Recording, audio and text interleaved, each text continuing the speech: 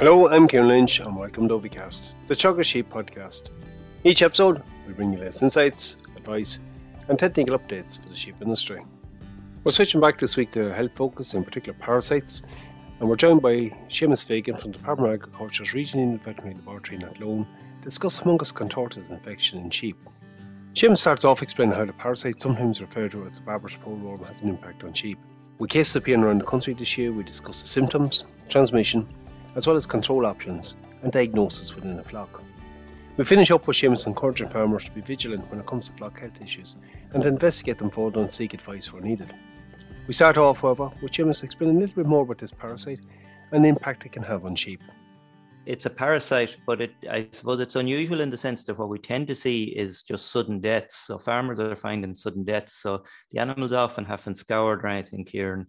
Haemonchus is usually considered a more warm weather parasite than traditionally we'd have thought we'd get in Ireland, but it's appearing pretty much, in my eyes at this stage, anywhere over the country, but will be more focused probably in the southeast or that, Ciarán. But yeah, that's generally the ones that I've seen here in Athlone have been sudden deaths, and the big finding there for lads is very anemic, so very pale eye.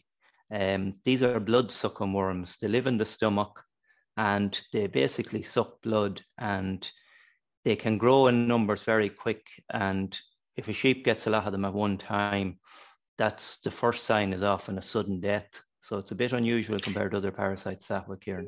It's very much going to be new on the radar. Some might be aware of it. So the barber's poleworm, I suppose, is another name for it, but it's new on the radar for most of us.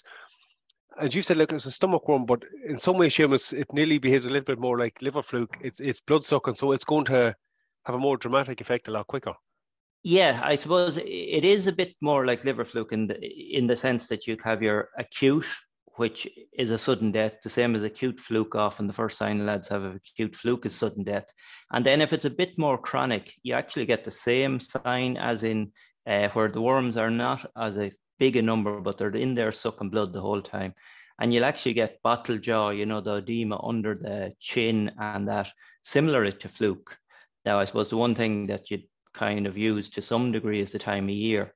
But I agree, Ciarán, it does act probably more like fluke, liver fluke in the presentation than typical what we call stomach worms. Just like when you mentioned the weather and time of year, it's another worm that does tend to like the autumn period a little bit more, and it's round about now we could see its effects on farm. You touched on it there, Séamus, like it expands rapidly in number. So obviously when you're seeing them, it's a case of mortality, but that is not uncommon with it. I've seen a warning went out in the UK for this as well. The numbers can rise quite rapidly. It can have a quite severe effect in a very short period of time. Haemonchus contortus is probably the most, in a sense, the most dangerous, or in places like Australia, it's responsible for the vast majority of their production losses. It's called over there the nemesis of nematodes. And one of the main reasons you've touched on that is, one, it produces a huge amount of eggs very quickly. So sometimes that can be a hint. If you've done a fecal egg count and you see very, very high egg count numbers, that's maybe a hint that Haemonchus is knocking about, because no other strong-eyed worm will produce as high of egg counts. And the other thing that allows it a huge advantage is how quickly its life cycle happens. So from the day an egg is laid, in 20 days, that egg can be a fully functional adult and laying its own eggs. So that allows it numbers to rise very rapidly in a flock under the right conditions. And unfortunately, because it has that high of reproduction rate, it means that it can become resistant to anthelmintics very quickly as well. And like just when we're talking about egg counts, we're talking egg counts here in the thousands. You're not talking a couple of hundred. It'll be maybe several thousand in some cases. I've seen them up to 20,000, Ciarán. Yeah. So, so if you see anything, I suppose maybe just as definitely anything over 5,000 is probably, hold on, I need to consider Haemonchus here. And I know for a lot of people, 5,000 seems outrageous even, but, definitely, even if you're going over 2,000, 3,000, you definitely just have Haemonchus in the back of your head, It's a real red flag that there's something else going on. Look, just we're touching on that, like As opposed to other stomach worms, Seamus, sheep don't build up resistance or immunity or resilience to this, so it'll affect adult sheep just the same. Yeah, there is some level of immunity, but it's quite short-lived. So unfortunately, yeah, that's another hint, I suppose, is that sometimes it's adult sheep we see in here that have died of it as much as we see lambs, so which would be, again, an unusual pattern for the rest of the stomach worms. And again, as you mentioned earlier, Ciarán, it would tie in more with a fluke pattern. So that's kind of why we, it can be harder to deal with because you don't get that buildup of immunity. And Seamus, like you've seen some of these appearing on farms right throughout the country. Look, at something we've touched on a number of times, the mode of transport, how they come onto the farm in the first place.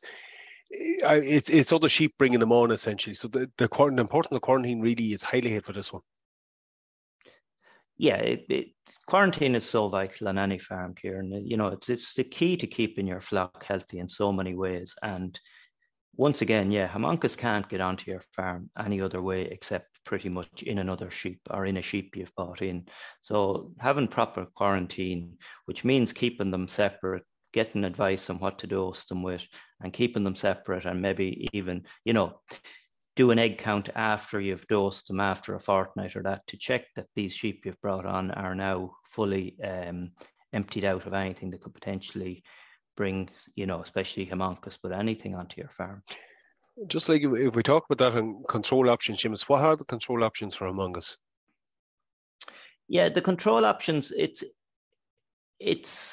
again, to me, no matter what parasites you're talking about or anything, control options really start with the basics in any animal, which is, having good, healthy animals that will build, that have natural kind of immunity, that they're well fed, that things like lameness, anything that will compromise a sheep stress-wise will make her very prone to become what I call a huge egg factory for any of these things.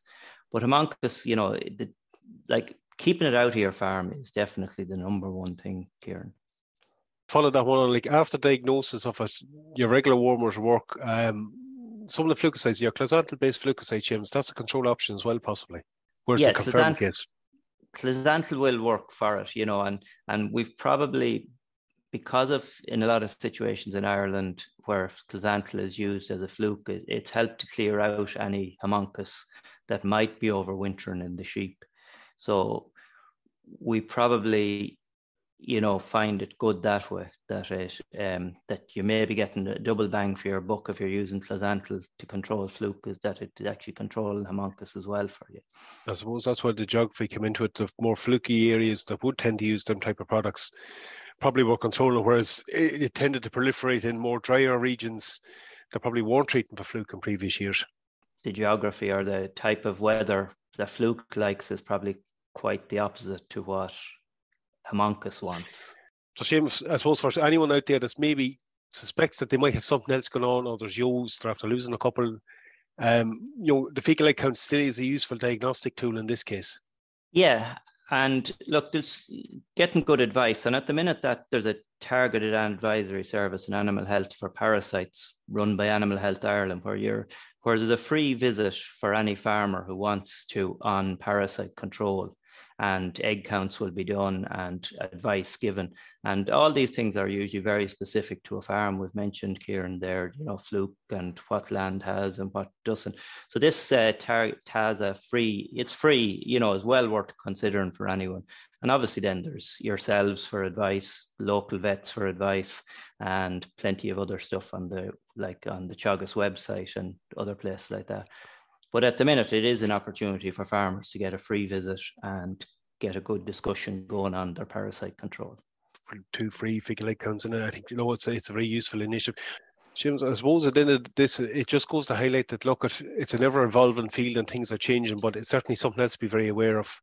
It also probably highlights the fact that we need to keep a regular check on what's going on in our flock.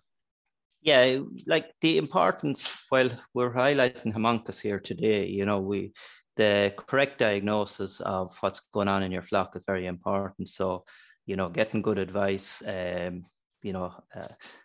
farmer in Year Better Farmer program once said to me, Ciarán, never waste a dead sheep. So, get postmortems done, figure out what's going on, And similarly, once we have correct diagnosis, we need to get back to, Teagasc put out the 4 actions there. So we, just while we're highlighting this, we don't want people to just go out and start blanket treating yos. You need to figure out what's going on. Quarantine, use regular fecal egg counts, figure out what worms you do or don't have, and dose accordingly. Cover the basics. Look, I think it's a very useful piece of information. There's certainly something to put on the radar. For anyone who's seen any of that sudden deaths or sudden losses, it's well worth investigating, and it could be a possible cause of it. Look, Séamus, it was great getting you on. It's good to get that update. Certainly one to put on the radar. Really appreciate you coming on today with us. Thanks yourself, Ciarán. Good to talk. Okay, we're going to finish the episode up at this point. It's another health challenge we just need to be aware of in flocks. Hopefully you don't experience it. For anyone it does, though, it's important to seek advice again, as Séamus indicated towards the end. Any sudden deaths or issues within a flock, it's always worth to investigate them and nipping that in the bud early. That's it for me for this episode. Again, for any updates from our sheep programme, keep an eye on our Twitter page at Ciarán Sheep. I'm Ciarán Lynch. Thanks for joining us. Don't forget to subscribe and get notified of any new episodes.